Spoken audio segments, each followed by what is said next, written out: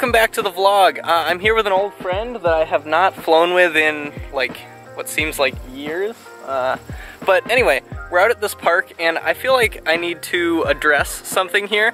Everyone I talk to who has seen me fly the DJI FPV system seems to think that I don't fly analog anymore, which is shocking and frankly hurtful.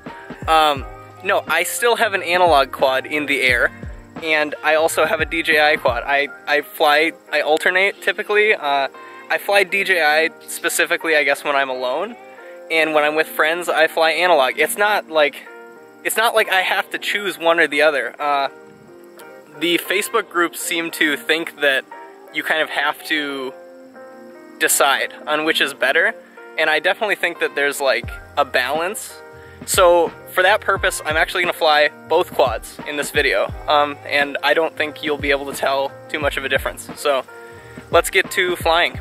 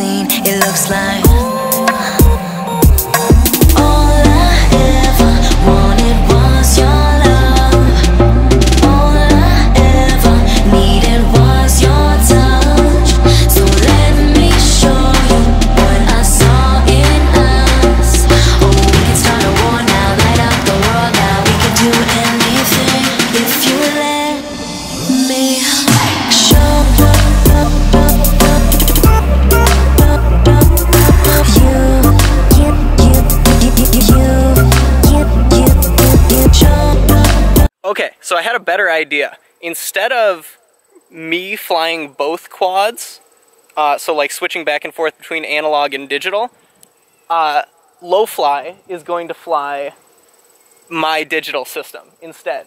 And yep. I kind of trust his opinion more than my own, because at this point I've flown DJI long enough to like figure it out.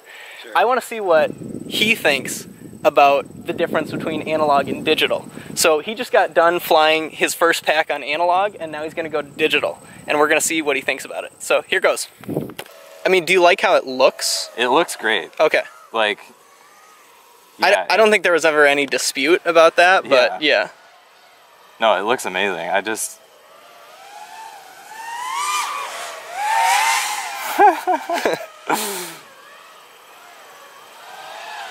Okay, I gotta use this opportunity to find all the gaps.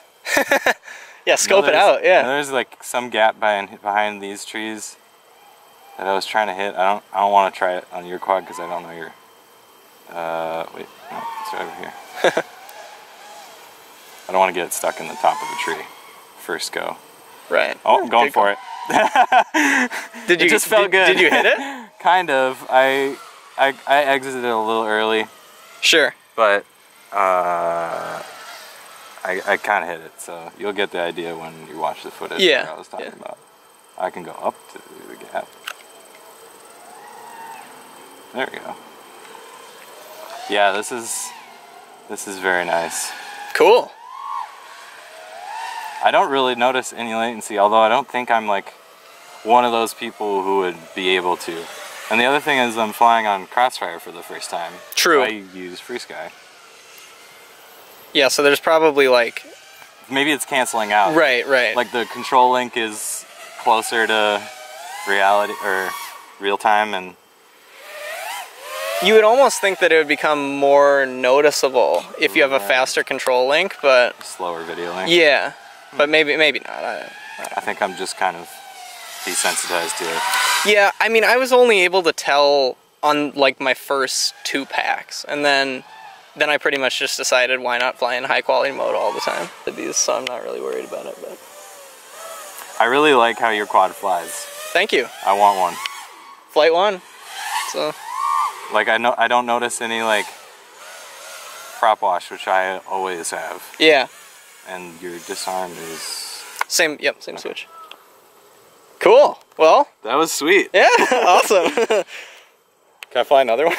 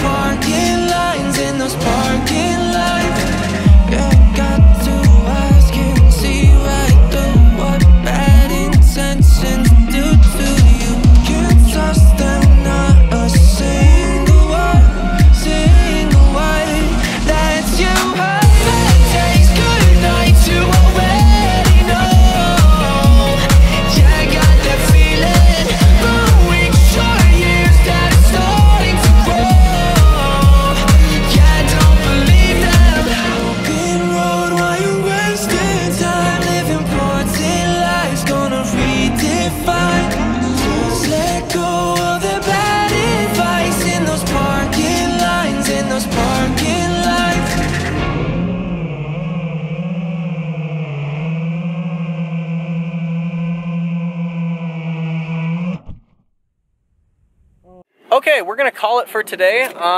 We got like some cool chase footage in. You were an excellent lead pilot, and I think the chase footage turned out great. You were doing some awesome like tree cruising stuff that I haven't seen. Finding those gaps. I know, it's super cool to watch. So I clearly need to work on that. But yeah, anyway, I want to thank you for coming along, and make sure you check out my sponsors too. They're always a big help. So thanks for watching.